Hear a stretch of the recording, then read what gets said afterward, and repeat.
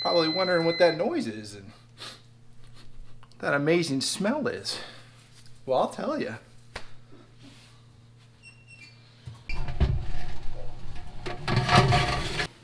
Today's show, wood cookies.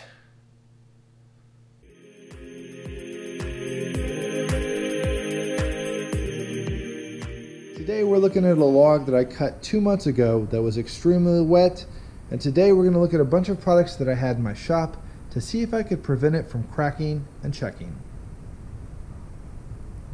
I'm going to go ahead and first start off with this very first one. I did absolutely nothing to it. It'll be our control, and here we've got some checking going on. So overall, it's probably best if we do something. I think over time this one will probably go ahead and crack. Next, we've got one called Shine Juice. That's a mixture of shellac and some alcohol, and we've got quite a bit of cracking and checking going on here, so obviously not another good one to try to prevent that from.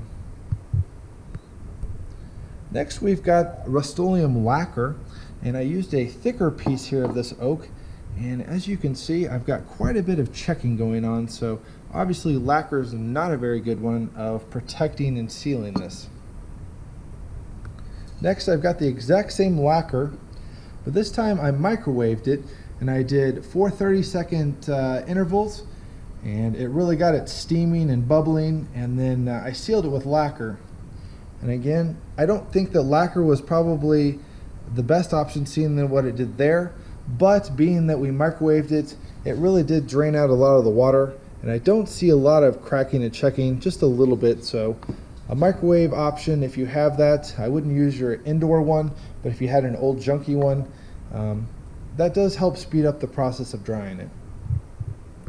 Next, I have a Beeswax Polyshade, and this is just a stain, and clearly we see here that we've got quite a big crack, so obviously this isn't the best kind of preventative either. A little bit of checking there, so we'll move on here to a polyurethane. This is by Beeswax, and we've also got some cracks, a little bit of checking going on, and here's a large crack, so obviously this one as well is not one to recommend.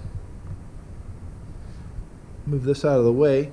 We do have a Varathane premium wood stain. I got this at Menards. I do like this stain. It's a Kona is the color. It's a very nice one. Problem is on this wood it's so dark it covered up all the beautiful grain. There is just 2 little pieces of checking going on here, if you can see that, but remarkably I don't see any other cracks or checking, so it actually does work pretty good, but you can't see the wood grain, so I give that not very good score. Next, I had the idea of a rubber cement, and I coated this one really well, but still we got some crazy cracks and checking going on, so obviously not a good one, but I did think that it would seal it up a lot better than it did. Next, we have a paste finishing wax, and being that the word waxes was in there, I was really thinking that I was going to get a good product here, but as you can see, I've got quite a few cracks in it. I've even got some checking up here at the top, so again, not a very good product in regards to trying to seal some wood. Now the very last one here is actually mineral oil and beeswax mixed together, and this does a really good job, so well that we have 0 cracks and 0 checking.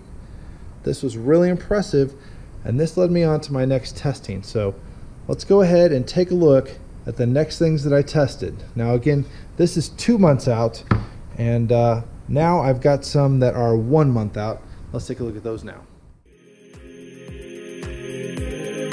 Alright, so here they are. This is all from one log, and this is oak again, and this is 1 month old, and we'll go ahead and take a look at the test here of what I've done.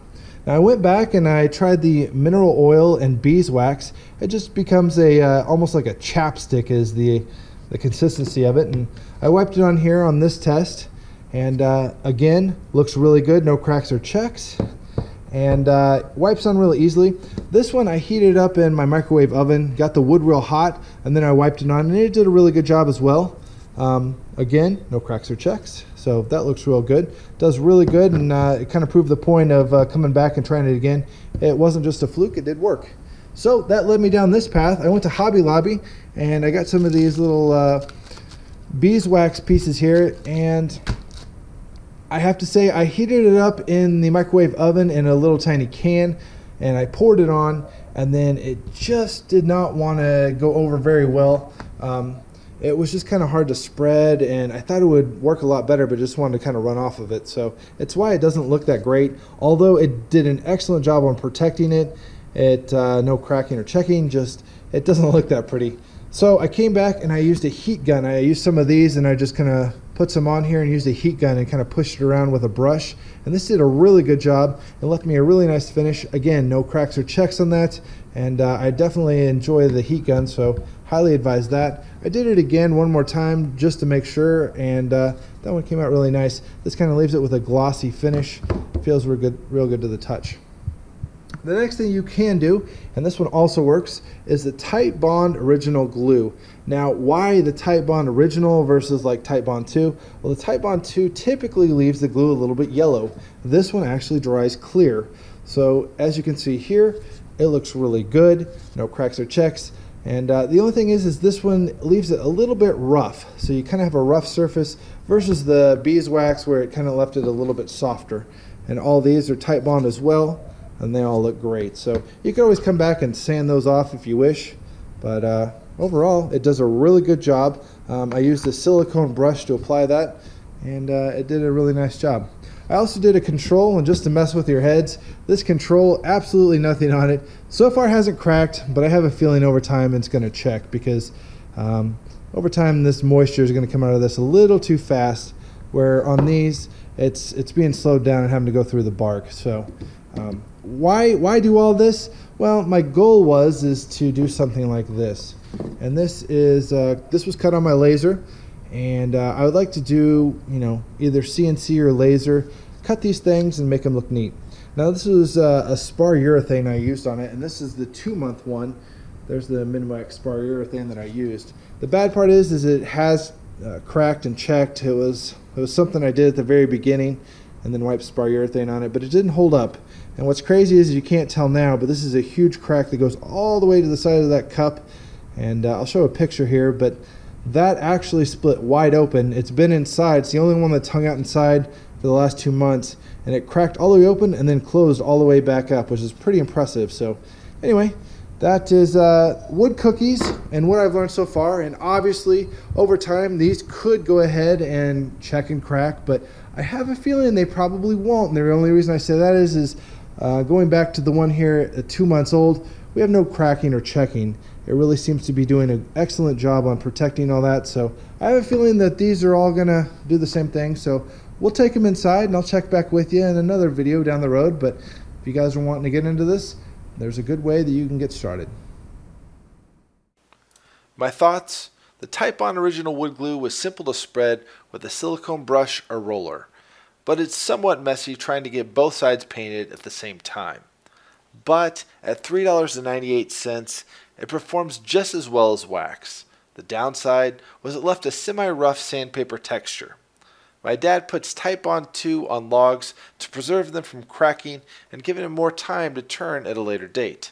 The yellow color on the Titebond 2 doesn't bother him as it's removed in the turning process. When it came to the beeswax, the price was double the price of the glue, but in order to get the discount, go to the Hobby Lobby's website and present the 40% off coupon off their website on your phone at checkout. Then the amount should be around $9 with tax. That amount should last you a lifetime, as I found it doesn't take much to cover one piece.